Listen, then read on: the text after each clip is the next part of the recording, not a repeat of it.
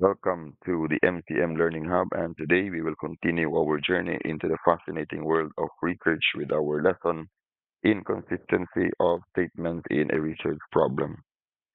The identification of the research problem is the most difficult and important part in the whole research process, that is according to Kerlinger and Lee in the year 2000. And according to Jacobs, a clear, precise, and well-structured problem statement lead to quality research.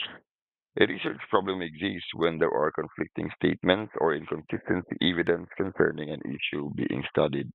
For example, some research findings showed that humorous illustration had a positive effect on reading motivation, while other findings indicated a negative effect.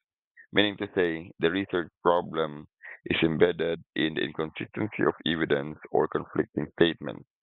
Moreover, to investigate this problem, the research is conducted to examine the effect of humor illustration on reading motivation. If all statements concerning an issue are consistent, compatible, and not in conflict with each other, then the issue is not a problem. Additionally, a problem also exists when there are incompatible theories related to an issue. For example, a theory states that income is a factor of work satisfaction. A high income worker will enjoy high satisfaction. However, a researcher observed that in practice, some high income workers suffer low levels of work satisfaction. Therefore, a problem clearly exists because theory and practice are inconsistent. Due to insufficient data and research evidence, the researcher conducts a study to examine whether there is a relationship between income and work satisfaction in his target population and to determine whether the relationship is positive or negative.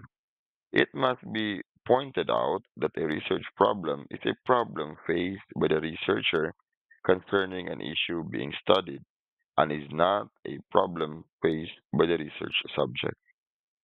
To summarize, a research problem occurs when inconsistency and conflicting statements between opinions, past research findings, theories, or practices exist. Thank you, and that concludes our lesson for today. I hope you learned something about the inconsistency of statements in a research problem. Thank you for joining me, and stay tuned for more lessons on research. See you next time.